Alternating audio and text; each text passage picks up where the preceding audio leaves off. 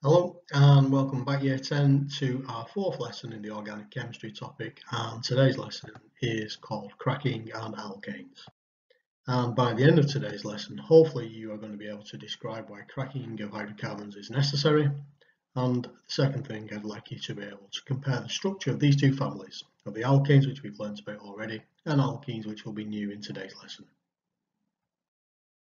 So before we look at today's new content, we need to look back and just practice some of the skills and the content from previous. Two questions on the screen for you now. Press pause on the video and see if you can answer both those questions. Okay, how do you do that? So the first question then says petrol is more flammable than bitumen. Compare the size of chain of petrol and bitumen.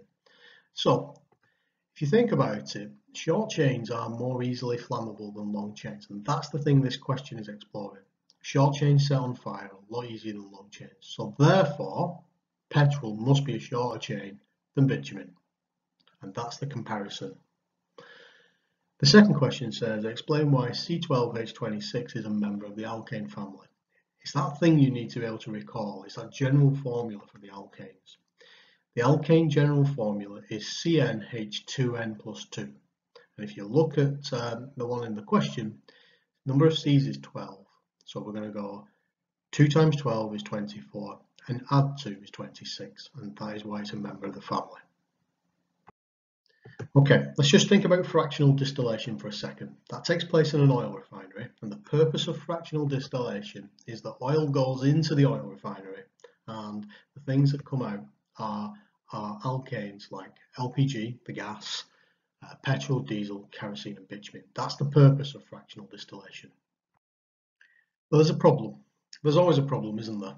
And on this occasion, the problem with fractional distillation is a problem of supply and demand. And it's a little bit like that party you're at, like your grandma's 80th birthday party. And the DJ says the buffet's open, and by the time you've got there, there's no chicken legs left. Yeah, the supply that was put out is not good enough for the demand, and they've all gone. And on the other hand, all the salad's still there, because the demand for the salad isn't that great. And that's what we can see in fractional distillation. So let's take that first line in the table. LPG, the percentage that is made from fractional distillation is 2%, but we actually need 15% for our homes. That's a massive, massive problem. And the same thing with petrol. 6% is made out of the barrel in fractional distillation, but the actual demand that's needed is 34%. And the same for diesel. You can see we need more than we actually make. On the reverse, the salad part of it is kerosene and bitumen. You can see that the kerosene, 13% is made, but actually we only need 8%. And bitumen makes a whopping great big 58%, but we only need 20%. So let me just summarize that for you on this screen. So bitumen, which is a long chain hydrocarbon, an alkane, there's too much of it, and it's really long. And petrol is a shorter chain alkane, and there's not enough of it. So how do we make more petrol from the bitumen that we've got left over?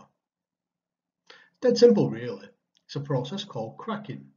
And what happens is that long chain bitumen there, you imagine it, and if you could crack it and go crack, crack, crack, crack, and crack it into smaller pieces, you've no longer got bitumen, you've got petrol. Now I'm oversimplifying it, it's not quite that simple, and the chemical process that takes place is going to be described to you at another time. But for now, what I would like you to just understand is that bitumen can be cracked into smaller pieces. Okay, I'd like to share an example as it may appear in an exam question with you. I think it's the best way of doing it. So I've got an alkane, C12H26, double 12 is 24 and add 2 is 26, so it is an alkane. And I'm going to call it a longer alkane. Now, if I put that alkane under a high temperature with the presence of a catalyst, it will begin to crack. Now that process will be explained to you at some other time in more detail. But I'm going to say that I could crack it and make a piece of C10H22. And that bit there, C10H22, is definitely an alkane, shorter than the first alkane we started with, and it would form part of the petrol fraction. Now, if I start with 12 carbons and I've made an alkane of 10 carbons, then I'm missing 2 carbons, aren't I? And if I started with 26 hydrogens and I end up with 22 hydrogens, I'm missing 4 of them. So I'm actually going to make another small molecule, another small hydrocarbon, C2H4. Can you see the problem? Well, it's not a problem, but can you see something about that C2H4? It doesn't fit that pattern, does it? Which means it's not an alkane. It's an alkene. And if you noticed, I've underlined the two E's in alkene from the first time I mentioned it in these series of lessons. And the reason for that is this: an alkene molecule, to be part of that family, you have to fit the pattern CnH2n. In other words, not double it and add 2, just double it. And that is the general formula for alkenes.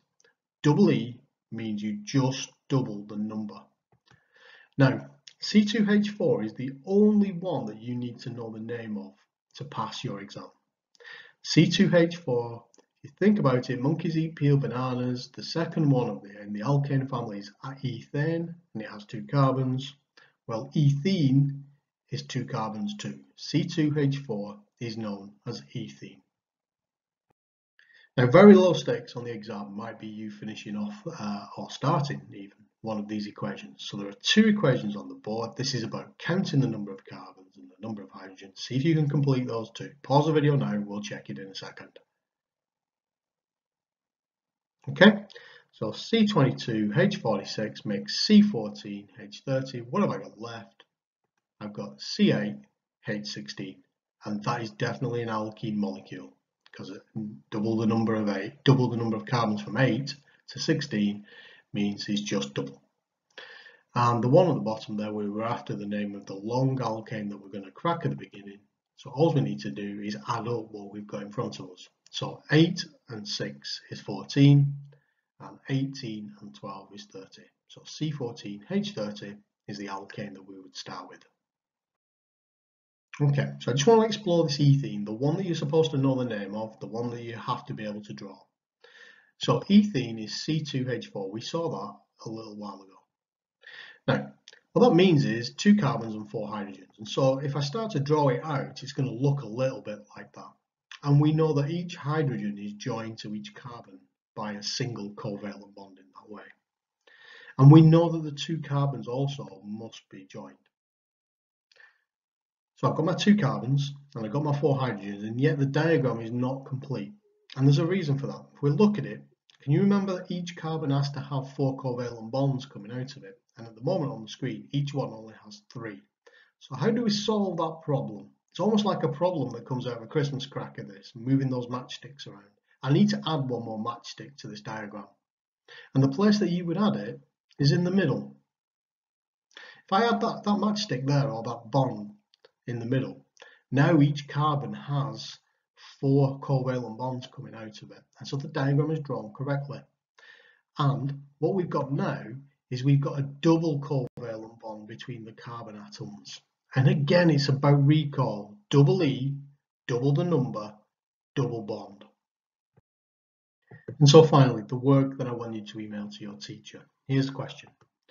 The question is a compare question. And what I would like you to do is compare fully ethane, C2H6, and ethene, C2H4. Now, just to give you a little bit of help, I want to model to you what a compare question is going to involve. So here's a poster from a movie back in the day, and the movie was called Twins. And believe it or not, those 2 gentlemen on the screen there are twins. If you were comparing those 2 twins, what you would do is you start to talk about things they have in common and things that are different about them. So you could say that they're both wearing a nice beige suit. They've got the same shirt on. They're both wearing shades. But if you were then to say something that's different about them, you could say that the guy on the left is much taller than the guy on the right. You could say that the guy on the left is stood up straight, the guy on the right is leaning. You could say the guy on the left has a full head of hair, whereas the guy on the right is going bald. So what we're doing is we're comparing those 2 people, and I'd like you to do that for ethane and ethene and email the work to your teacher. Take care, everybody.